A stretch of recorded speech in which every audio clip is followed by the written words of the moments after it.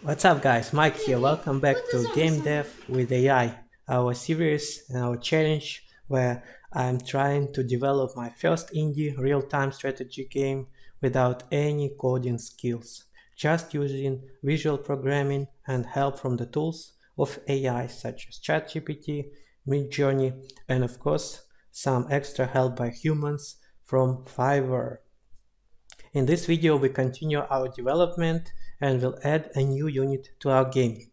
You know, my little son Eric is a big fan of monster trucks and he really wants to have one in the game, and I thought it's quite a good idea to expand our family of the tanks and add a weaker but much faster monster truck that will have a machine gun on top. If you missed my previous video, please check it out first, where we developed the family of the tank. Family is a group in the construct tree engine that we are using to make this game. And the family means it unites all the objects of the similar behavior together. For example, if we have selection, attack, health, pathfinding, things like this can be simplified if we apply the family instead of trying to do the same code for different units each time all over again. So our monster trucks will be part of the family of the tanks. But of course it starts with a concept art. We start as usual with tools from AI such as Kandinsky and Midjourney, and you have to go through a lot of different fails before you get to something good. I mean, look at this abomination. What the hell is this even? As you can see, I spent hours and hours trying to get something right. Look at these wheels. And this is a wheel on wheel. This is double wheel. Looks like my one wheel. Sometimes AI just doesn't make any sense when it's trying to get the job done. Then we got something like this. I mean, it looks beautiful, but come on. Look at this monstrosity.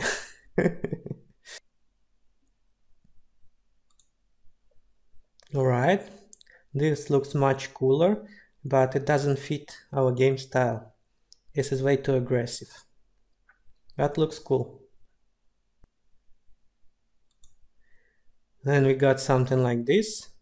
But this is the wrong angle. We need isometric view, top-down view, not from the ground up. And finally we got something like this. This is already something we can start working with. It looks really nice. It fits our game style. It has the weapon on top that we can rotate. This is a nice starting point. Then we are gonna do a lot of variations and we are gonna choose the one that we really like. We also need to select the weapon for it, and that's another story. Midjourney really struggles with weapons and military stuff. It has no idea and no concept of what machine gun is. I mean, come on guys, this is such a monstrosity. Look at this. It has no understanding of what machine gun is. And I was giving it already references of machine guns from the games, but it just keeps creating this nonsense. Then I tried to blend machine gun and a jeep and it created this. It's shooting from the nose. I don't know even what this is. So you have to go through a lot of nonsense like this before you can get anything done with AI. It's not like you click and in a second it gives you a perfect solution for everything. So you can see sometimes you can get something like this. For example, this looks good. We can cut this out. We can see something from here. So you have, I gave another reference what machine gun is. So you can see it keeps on struggling, creating a lot of nonsense. It's coming from the side. And I think finally I selected this one. On the top left, this gun I can put on top and kind of looks like machine gun, works for me. And this is like a lipstick or what. Then as always we remove background, we put new sprite in the game, and it has two positions, idle and driving.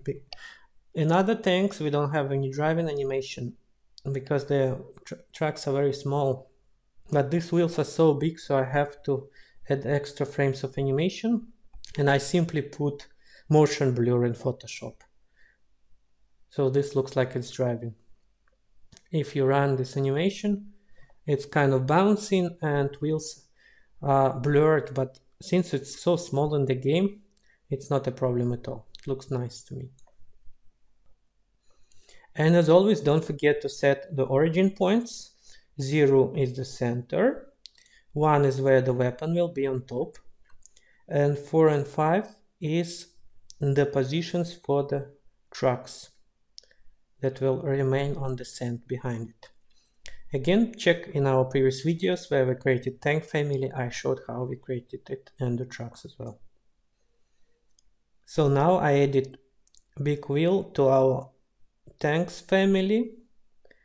So all the behavior of the tanks family that we have, all this behavior will automatically be applied to our truck. So it's much easier. However, there are quite a lot of differences from the truck and the gun and the tank with the gun. You see, first of all, it cannot destroy the rocks. So we have to remember that. In the code where we destroy the rocks, machine gun cannot destroy the rocks. Another difference is that our tank is a one sprite, but our big wheel has two sprites. The top of it, if you look here, is a turret which will turn around, and the main one, is just a sprite. So this is another difference from the tank family we made before. So we need to create another object called turret machine gun hours. Again, origin point 0 and origin point 1 where the bullets will come from.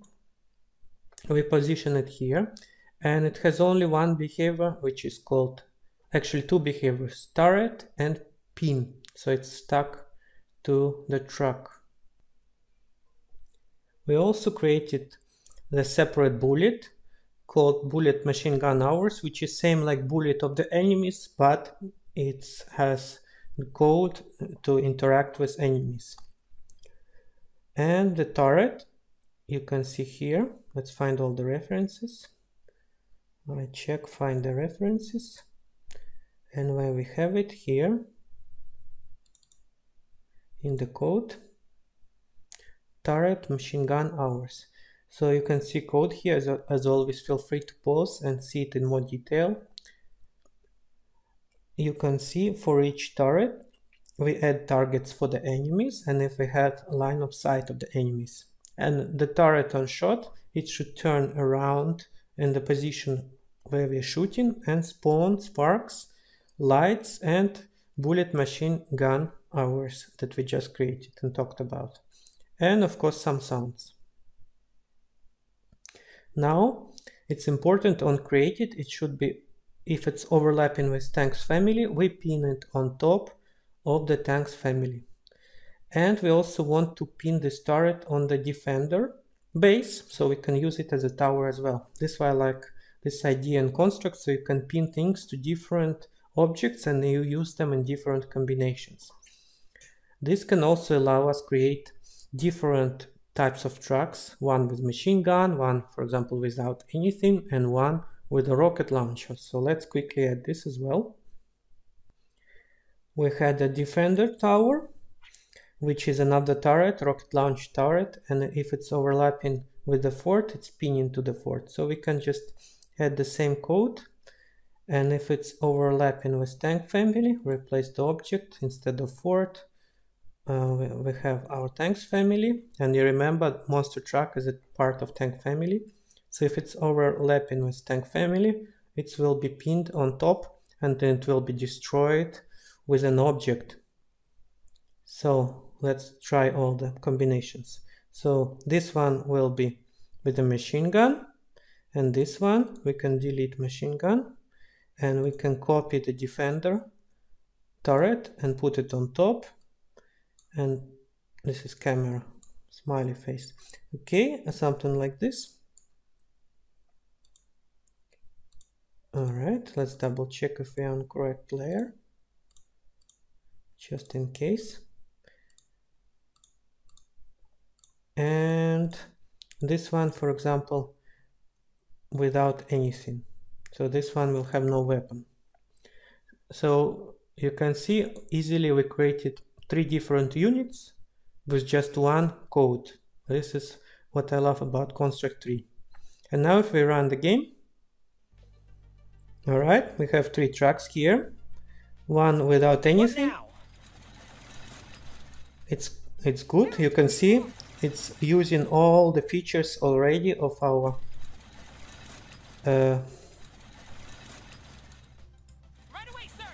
tanks family, except the trucks. For some reason I don't see them, but we'll check that later.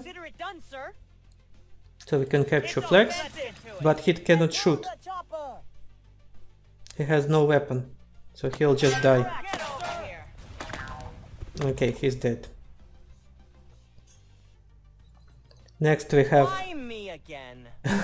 because next we have our machine gun. Let's see how it goes. Let's kill some zombies. Standing by, sir. You see it's turning around and it's shooting really well. Alright. Okay, more zombies. Okay. This turret you can see perfectly turning, and it can drive and shoot the zombies at the same time. But you can imagine this is quite a weak unit. It's not going to do much against Gritty or some heavy tanks.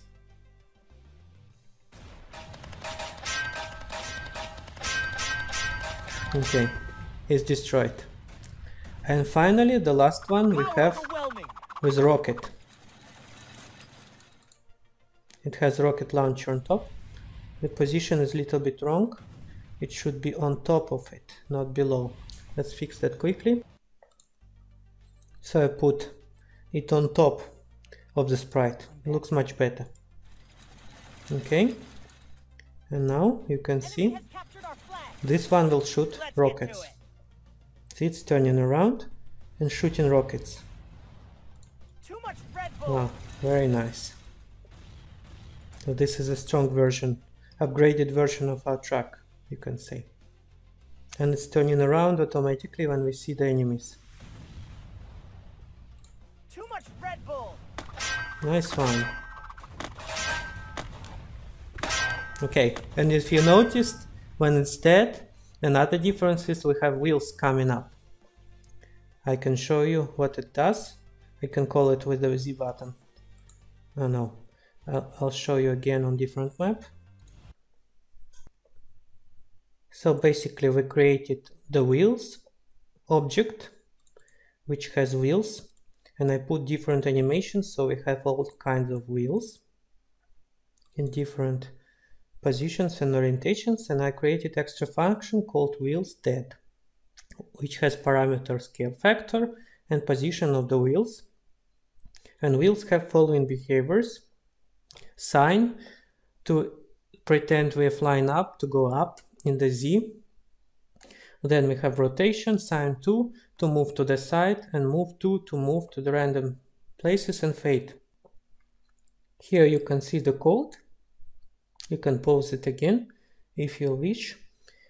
Basically what it does, it's creating 4 wheels of different types and then spreads them around randomly. And this function is called when our big truck is destroyed. The flag is ours. So let's see finally everything in action. We have here 3 monster trucks. Lock and loaded. Awaiting orders, sir. We still didn't solve overlapping yet, so they're a little bit overlapping. And alright.